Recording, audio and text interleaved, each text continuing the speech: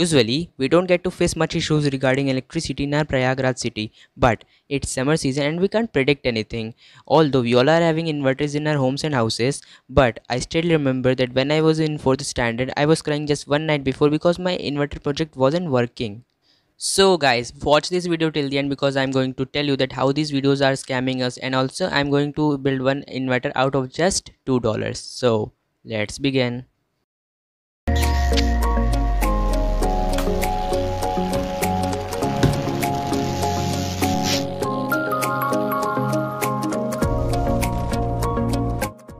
This is a laptop's battery and I'm having lots of them in my house. Don't throw it guys, it's very useful. And by tearing it down we get lots of 18650 batteries.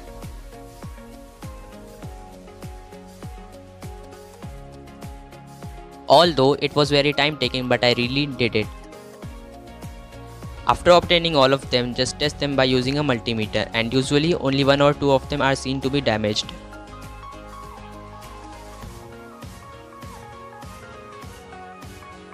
And so these are some of the cells which I've obtained from my dead batteries, and also I've used some of them in my drone. After researching a lot, I found this circuit board and it's very useful guys. Its name is LM2596. I have got two of them and its length is about 4.5 centimeters. In this buck converter we can give an input up to 40 volts and then we can adjust the output using that potentiometer which is located on the top. Then I'll be using some HDMR boards for my inverter, but you can also use normal plywood here.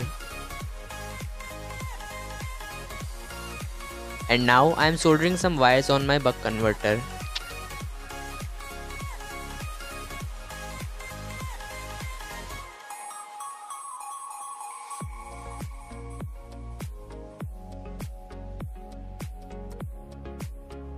Then I've took a set of SMD LEDs, and you can also obtain this from old LED bulbs, and then set your buck converter on 12 volts or either 10 volts is also appropriate.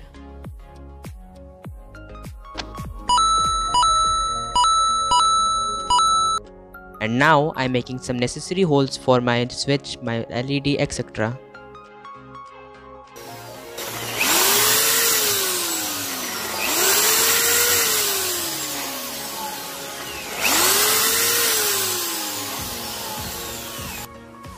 Then I've took the diffuser of an LED bulb and then I'm making some holes using an soldering iron.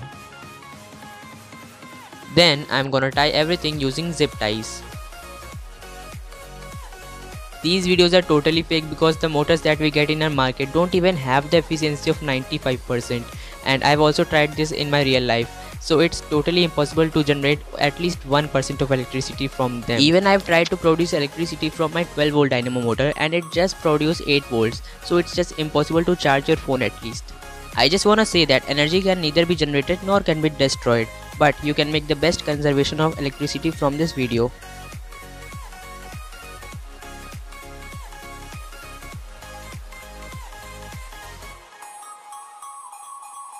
And here I'm tying all my battery compartments with the help of some zip ties.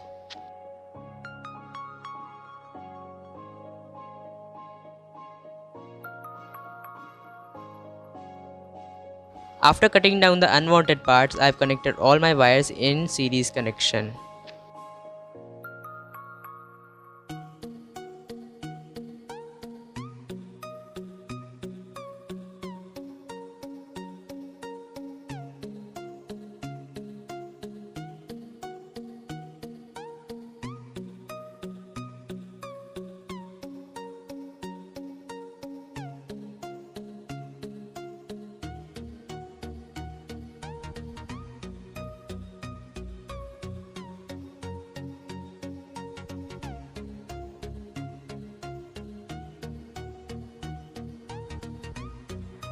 So as you can all see here, I'm having 30.75 volts currently, but it can be expanded up to 33.6 volts.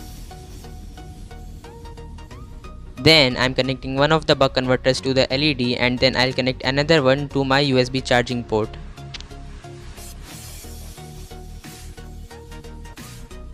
I have added one switch also to switch it on or off.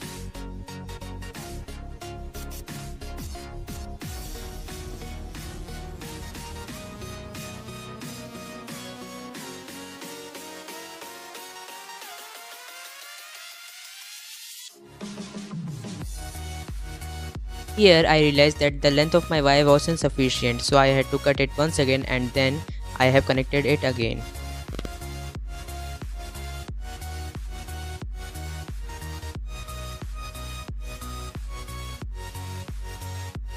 The socket which I am gonna add here is for variable output and it's gonna be very useful, guys.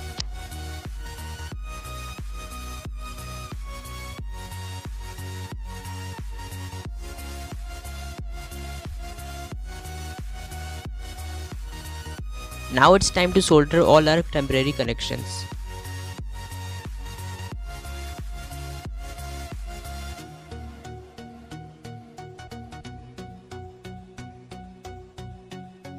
I have also collected some of the power adapters and these are few more. You can also use their USB female jack for reducing the cost, but I'm gonna use one purchased one. You can use that one also. And then we have to just connect the female and negative wire to the buck converter's female and negative wires.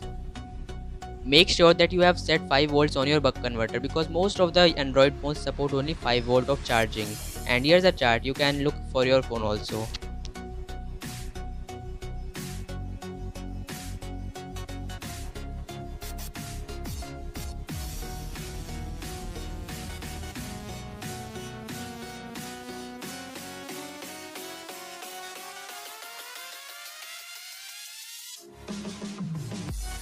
After applying some tape, I always like to compress it by heating it down.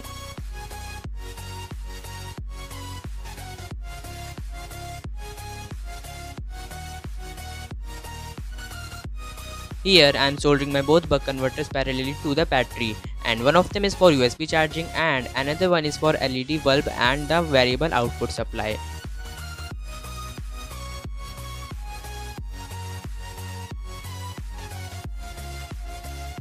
I am adding one switch also for the main power supply.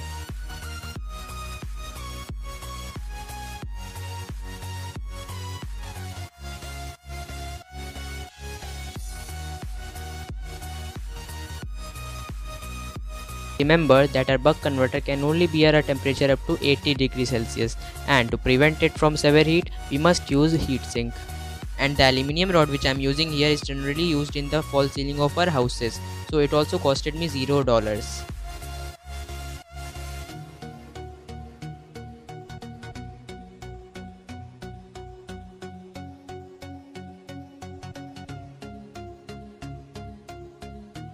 With the help of some both-sided tape, I am sticking my buck converter here, and then I'll be using some hot glue also for more satisfaction.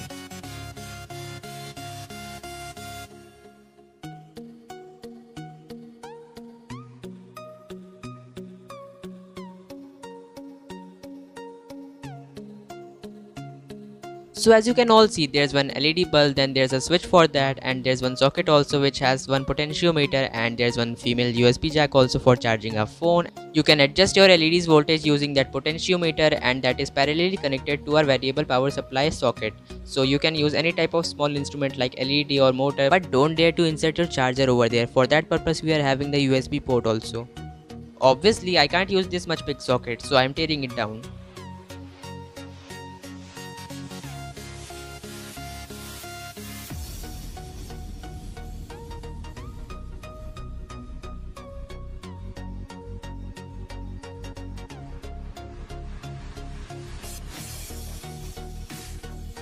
And now I'm connecting my LED's power supply parallelly to my variable power supply socket.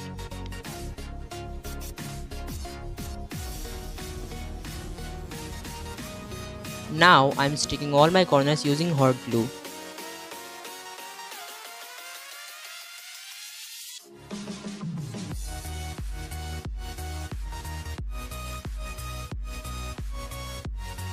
To conserve more power, I am adding 3 solar panels in series connection, and then I'll stick it on the roof of my inverter. Here I am connecting one 4007 diode to maintain the flow of the current in single direction, and you can get this diode very easily in the circuit of any charger or any type of electronic circuit.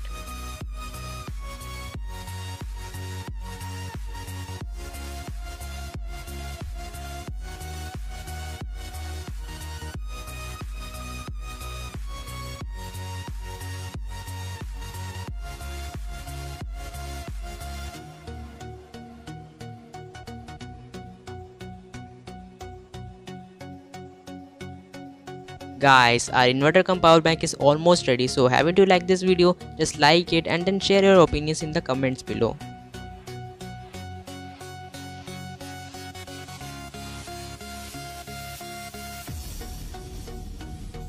I have made few holes also to maintain proper heatsink.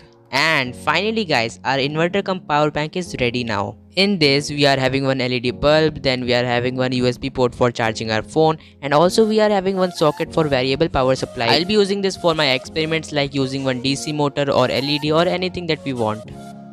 So let's test it quickly. So here I've turned on the switch for main power supply, and then I've got my charger with me. So here I've plugged in my charger. At this point most of the people show their phone after switching it off, but I'm not going to do this because DC motor always provides direct current and it's very harmful for our phone. So our phone directly notifies us that we should unplug that bullshit charger. But as we are using one buck converter here, so we'll definitely get the constant power supply of 5 volts and 2 amps, and the proof is just in front of you. And as you can see, the variable power supply is also working perfectly. So was it very worth it for your school project? Let me know in the comments below. And if you are having some doubts, you can also ask me in the comments below, and you can like this video, share it with your friends, and also subscribe to my YouTube channel because I'll be back with more awesome ideas. And that was it for today.